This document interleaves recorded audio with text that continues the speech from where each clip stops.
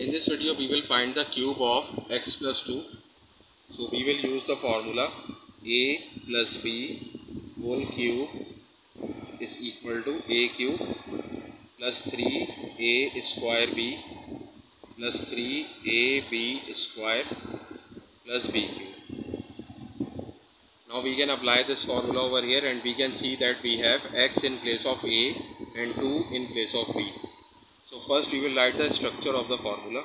So we can put brackets in place of a and b in this formula. So first we will write a cube plus 3 times a square b plus 3 times a b square plus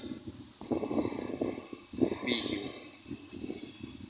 So we have put brackets in place of a and b. And now we will put the values of a and b.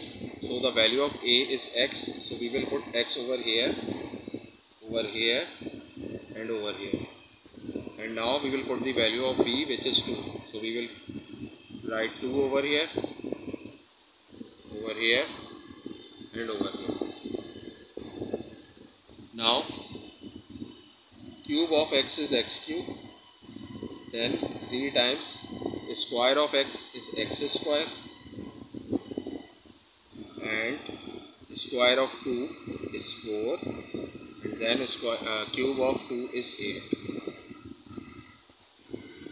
Now x cube, 3 times 2 is 6x square, and 4 times 3 is 12.